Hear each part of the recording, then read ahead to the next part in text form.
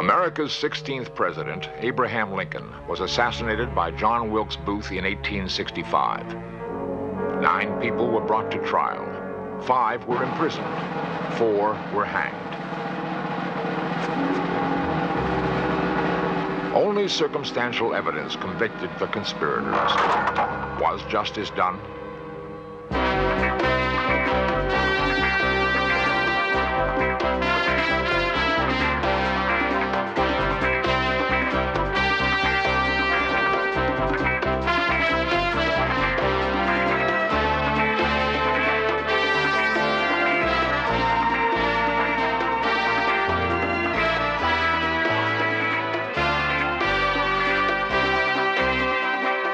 This series presents information based in part on theory and conjecture.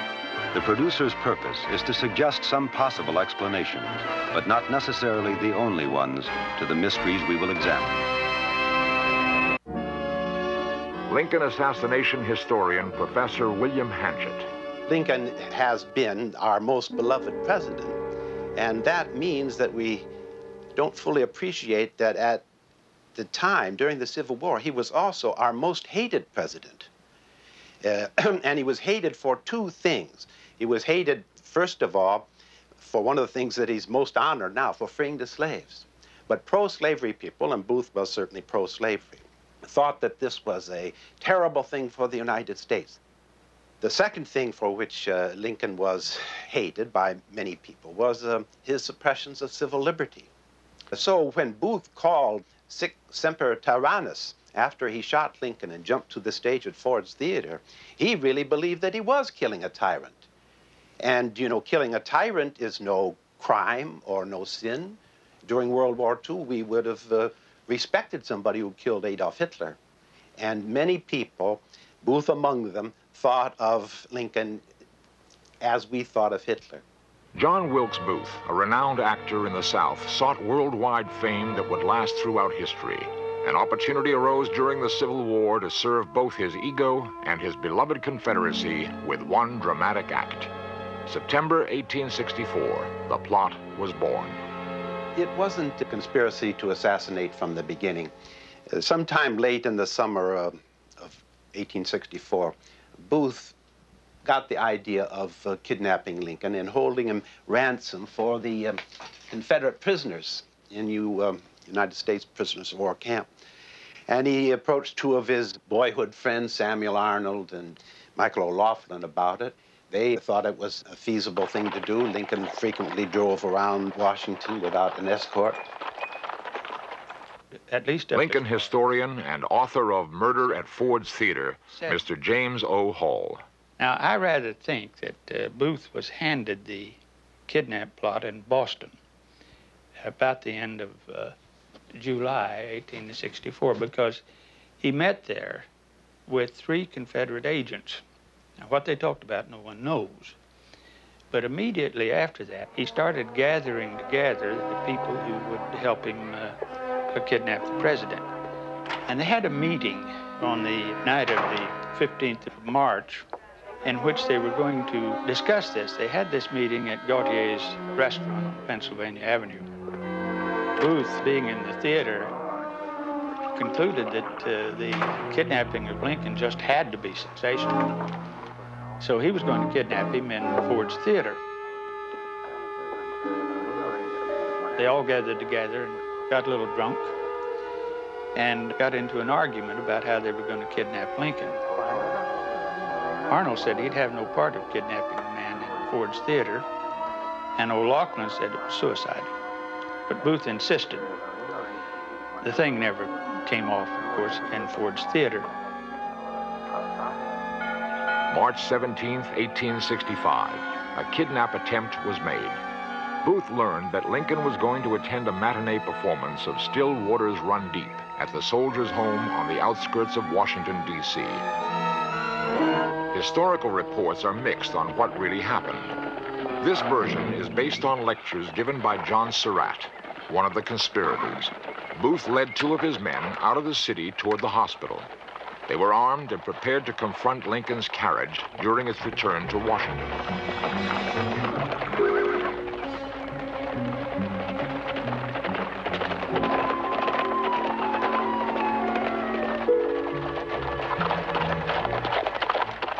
Choosing a secluded spot on a deserted stretch of road, Booth left his men with instructions to await his signal for ambush, then rode out to track the carriage.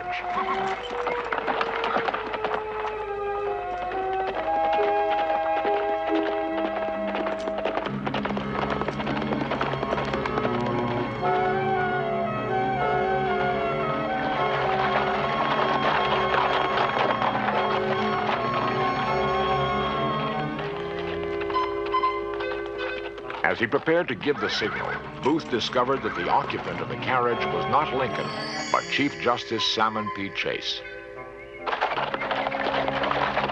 Booth rode off enraged at his failure.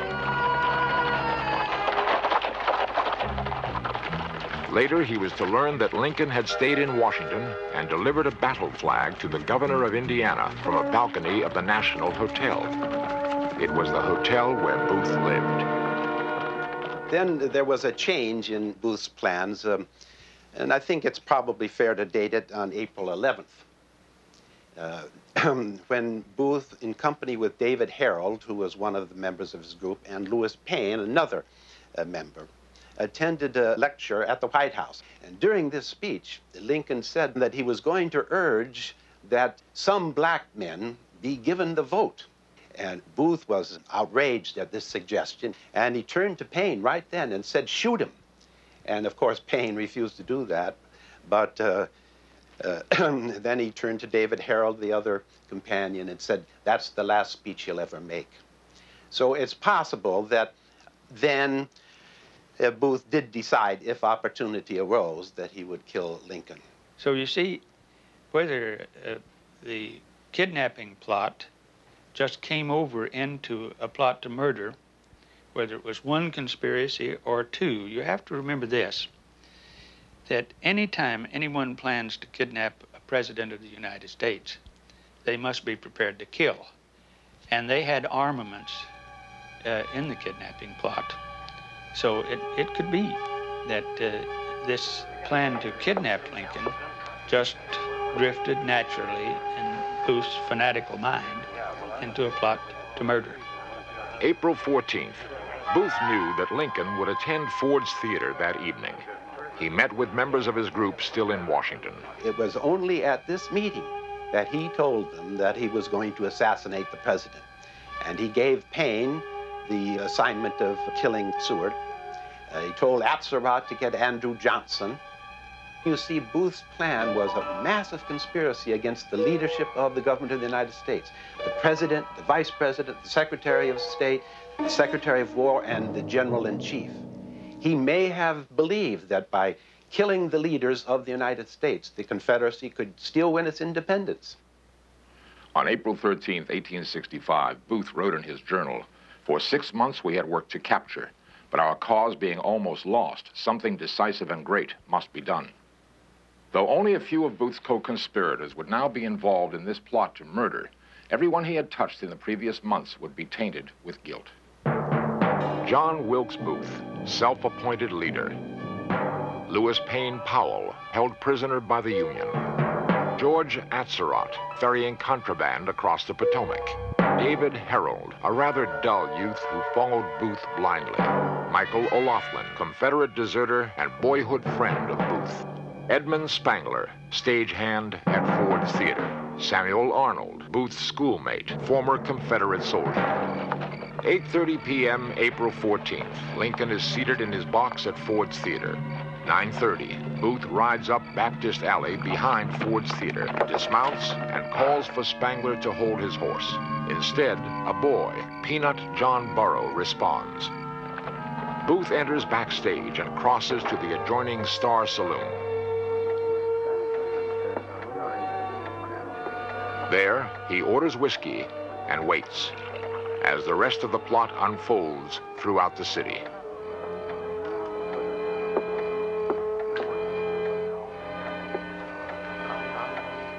"10:03. Payne gains access to Secretary of State Seward's home. Seward was severely wounded, but would live. Payne had failed. Booth was determined to succeed.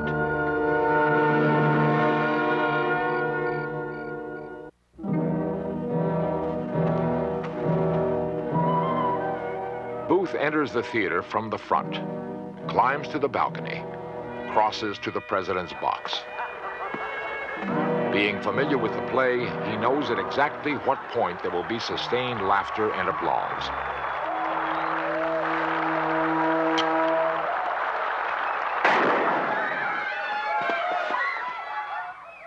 Dr. John Latimer, historian, physician, and ballistics expert. The actual pistol that Booth used to shoot President Lincoln was one like this, called a Derringer. A Derringer is a short-barrel gun firing a very large ball, and the velocity and the energy are very fatal if fired directly into the head. Being a single-shot pistol, of course, was useless after it fired its shot, and Booth then threw it down and pulled out his hunting knife, and when the Major Rathbone that was in the box with him grappled with him, he stabbed him badly in the arm. The Major staggered back, and Booth went over to the edge of the box and vaulted over onto the stage 12 feet below, a flamboyant, dangerous type of action that did indeed result in his breaking one of the small bones in his leg just above the ankle. Booth ran from the theater and began his desperate ride towards freedom. He exited the alley with members of the audience in pursuit, rode down F Street, and across the Navy Yard Bridge into the Maryland countryside. Booth went to Soppers Hill to await David Herold. Herold was to lead Payne out of the city, but for reasons never explained, he arrived alone. From Soppers Hill, they went to Surrattville, arriving at the Surratt Tavern around midnight. Here, they were to pick up carbines, whiskey, and a pair of spyglasses.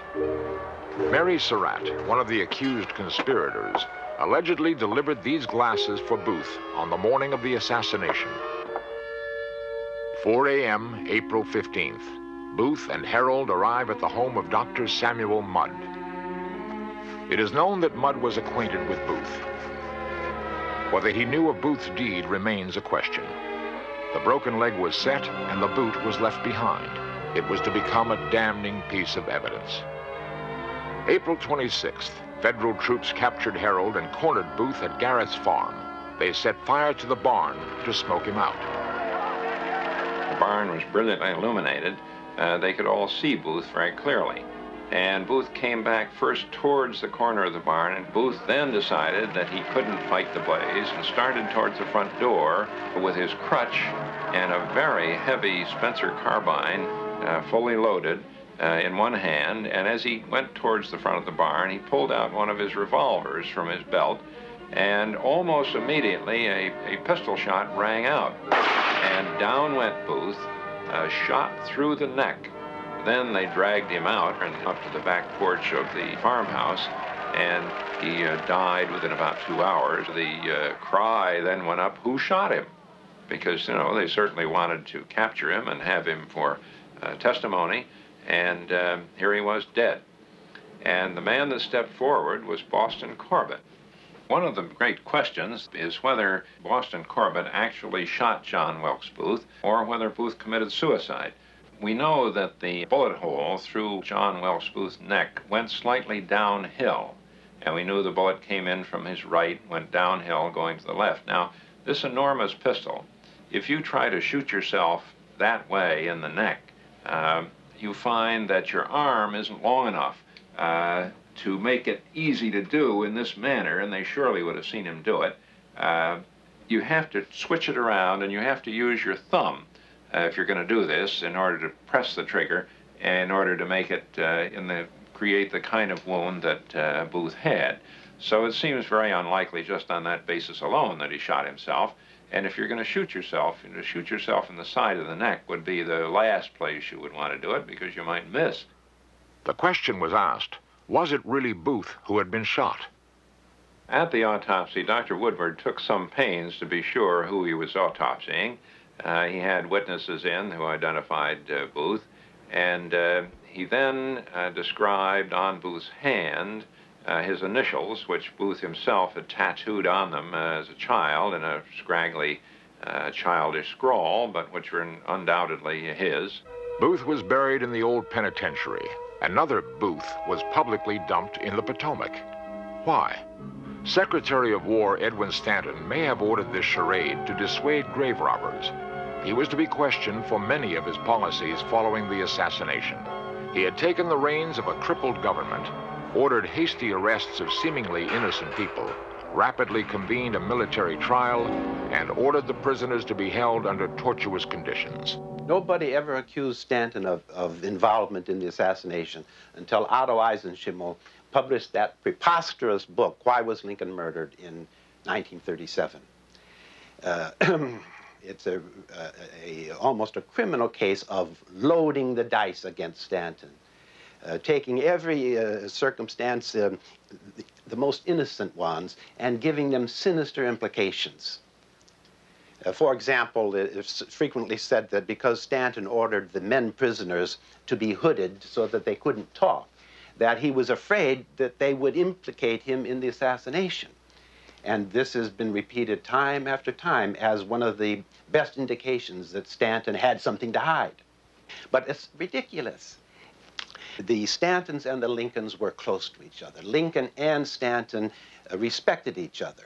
And you see, the misfortune is that in recent years, since 1937, it's just the exact opposite which has become known. At Surratt, arrested April 14th. Michael O'Laughlin, Edward Spangler, and Samuel Arnold, arrested April 17th. Trial historian Edward Steers. The trial was hampered by very serious legal questions, principal of which was due process. Military tribunals and commissions, unfortunately, didn't really represent defendants' peers. And the rules of evidence were markedly changed during a military tribunal and commission. That's not to say that the outcome would have been any different than it was had they been tried in a civil court in the District of Columbia. But needless to say, it caused a great deal of difficulty. Mary Surratt may have been convicted only to serve as bait for her son John, a primary suspect. The Surratt Society was formed to preserve her memory. Society President Joan Chaconis. There were actually three things that convicted Mrs. Surratt, I suppose, in the trial. One was the fact that she knew Booth. Her son introduced his mother to the actor John Wilkes Booth. He would come to the house to visit the son. If the son wasn't there, then he'd stop and chat with the ladies. And of course, this was all brought out during the trial that Booth was there, and if he didn't talk with the son John, then he was talking to Mrs. Surratt, and what did they talk about? Whether she knew exactly what he was doing is questionable. However, if you're a mother today with a teenage son, you might have a suspicion that he's doing something that possibly he shouldn't be doing, but you probably don't think it's going to come to any evil or any harm. The second thing was Lewis Thornton Powell, the fellow who was told by Booth to go and kill the Secretary of State Seward. Well, unfortunately for Mrs. Surratt, just as the soldiers are at her house downtown questioning her about the whereabouts of her son, John Jr., and John Wilkes Booth, who should come knocking at the door but Lewis Thornton Powell? And the soldier in the house, detectives, they enter the door and wonder, who is he? What's he doing here? And he says, well, he came here because Mrs. Surratt wanted him to dig a ditch for her the next morning. This seemed very strange, and Mrs. Surratt was called to come out here and identify this man, and she said she didn't know who he was. The most damning evidence came from John Lloyd, keeper of the Surratt Tavern. The evidence that John Lloyd gave was that Mrs. Surratt gave him a message to have some shooting irons ready. Some people were coming by later to pick them up, and she gave him a package to deliver to those same people. Whether she knew what was in the package, this supposedly contained Booth's spyglasses. She didn't know what was in that package. These are all things that are based on circumstances, and there's nothing really, no concrete evidence to show that she really had anything to do or any knowledge that Booth was planning to kill the president. 5 members of the commission met and signed a clemency plea on behalf of Mary Surratt, asking Johnson to commute her sentence to life imprisonment.